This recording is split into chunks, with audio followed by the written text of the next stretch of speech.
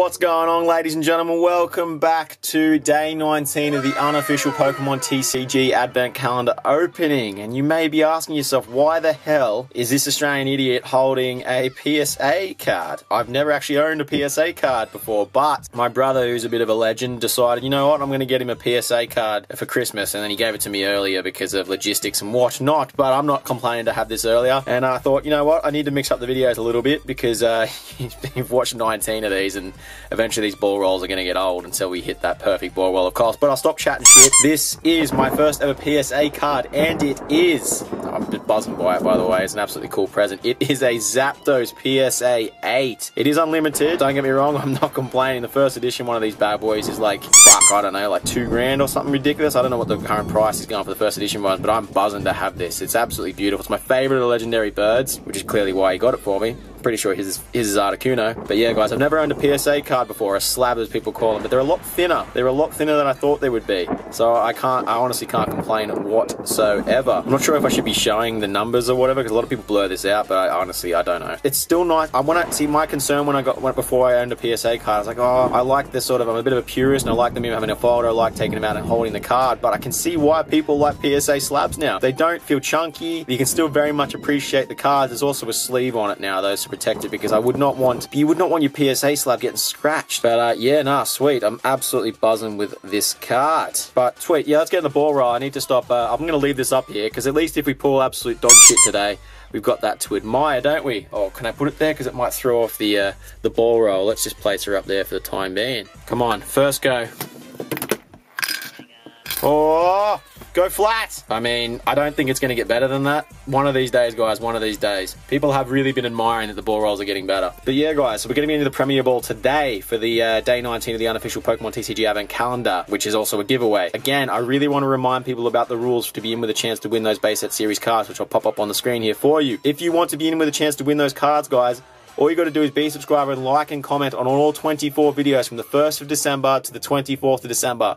Now, there has to be a cutoff point for that. And it's going to be midnight Pacific Standard Time where it's going to cut off. Now, that means it's going to be midnight in around the west coast of the US. I'm trying to keep it as fair as possible because that's sort of the last-ish point. Back in Australia, it's going to be ahead of us because I'm based in the UK. So it's going to be 8 hours after midnight on the 24th here. So essentially 8 AM here. I'm gonna be up early anyway because it's going to be Christmas Day. But I'm going to be making the cutoff point. So if people are commenting after that point, they will not be in with a chance to win those cards, guys. I have to draw the line somewhere. I hate to say it, but again, I got to draw the line somewhere, and I'm trying to keep it fair for those people that have invested in this from day one, and you know who you legends are. Anyways, just thought I'd get that out there. Let's get into the ball.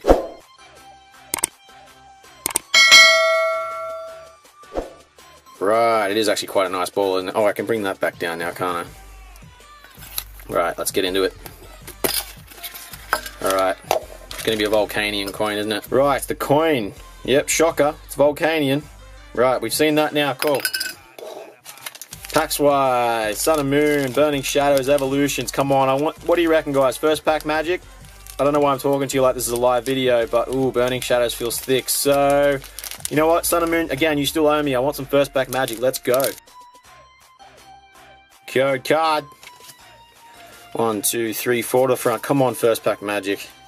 Right, Fighting Energy, Pelican, a slightly larger Crocodile, Brionne, Molol, cool artwork Skarmory, Caterpie, Scared Sandcastle, Rock with a hole in it. We got a Switch Reverse Holo, and on the end, what do we got, ladies and gentlemen? A Toxapex. Okay, it's just a holo, but it's first pack Magic, and we have that, and we have not had that in a while. So, okay, pretty cool artwork though, I must say. I don't know if it's just for some reason the Psychic Holo looks really cool to me. I don't know if it's the backdrop. It's the backdrop off the purple that makes it do it, but yeah, no, the colors are in that. All right, first pack Magic. We actually did it for once, which means the rest of the pulls are going to probably be awful, but let's see. Right, code card. 1, 2, 3 to run of X, Y. Right, we got Brock's Grit, Slowbro Spirit Link, Kakuna, Staryu, Onyx, Weedle, Machop, Tangela, Reverse Holo Machop, and on the end. Okay. I don't think I've pulled Beedrill in the rare yet. Maybe I have. but at least it's not a Raticate or a Dugong or a Farfetch'd. But yeah, not a great pull. Evolutions, god damn it, you owe me a Charizard so bad. Speaking of Charizards though, let's get one out of this Burning Shadows pack. Code card. 1, 2, 3, 4 to the front. Oh, what do we got in the back there? Centering's awful. Watch this. Look at that. That is very thick to the right-hand side, as you can see. Watch this. This is going to be something very good now, isn't it? Okay, we got a Fighting Energy. We got a Seviper. We got a Lana Rhodes. We got a Tormenting Spray. Oh, let me skip that. We got a Sneasel. Got a Charmander. Again, mate, get out of the rain. You will die. We got a Boxing Crab. We got a Meowthing Grease. We got a Stuffle. Got a Reverse Holo Heracross, which is a Reverse Holo Rare. Okay. Pull this in a, oh, there's that, see, there's that cheeky Instagram thought again. No one stands like that. Anyways, and on the end, we have Raichu Holo yet again. Okay. Overall, again, it's never too disappointing when you get a Holo, and obviously when you get a Reverse Holo Rare, because Reverse Holo Rares, people are a big fan of them. But this is a double, guys. So, you know what that means. Come January when I announce the next big giveaway, I'm going to be doing a 1,000 sub giveaway when we eventually get there. So, maybe tell your friends to subscribe, guys, so we can get to that 1,000 sub giveaway, because I'm telling you, it's going to be even bigger than this giveaway we're currently doing. So, but yeah, January, I'm going to be doing another massive doubles giveaway, and there's a lot of doubles to go through. But yeah, guys, this is, okay, overall the packs, it's not the worst, it's not the worst. What do we got? We got, we'll move that out the way. We got the 2 holos. It's not a GX, EX, it's not a full art. Obviously, the pull of the days back there, even though it's not a pull. But yeah, thanks again, bro. That was an amazing gift. I'm absolutely blown away by a PSA. I keep holding it, and but yeah, anyways, I keep getting distracted by it. Look at the shine on that. I don't know, these lighting, guys, I'm really loving the way it's reflecting on the holos. But yeah, nah, sweet. Oh shit, yeah, we gotta do the Marvel Advent Calendar opening, don't we? And the Marvel Advent Calendar opening for today of day 19 is...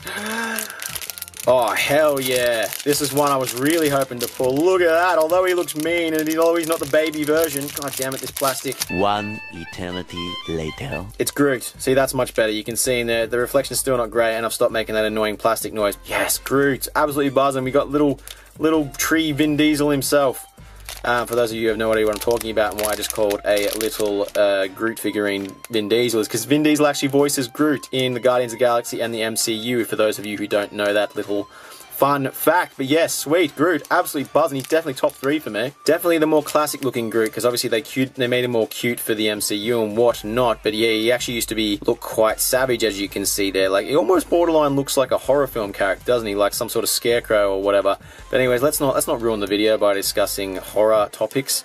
But yeah, guys, sweet. The pulls today, I can't complain whatsoever. Plus, we've got to feature my little friend Zapdos over here. So again, thank you, bro. Yeah, I'm not disappointed with today's. There's no raging today. Although I would have liked to pull something decent from Evolution. My day will come. I'll pull that Charizard. Actually, you know what? Put a flame in the comment section. Give me some luck. I just want flames. All flames. That's all. I don't want to. There's no comment of the day today. I want to see flames. All the flames. So many flames. Just a flame. And then maybe with all that heat, we'll pull Charizard in the next video. So thank you, guys. On that note, make sure you hit me up on Instagram at Super Smash Pokemon 64. You absolute legends. I hope you're doing well no matter where you are in the world. But as always, take it easy. Peace out.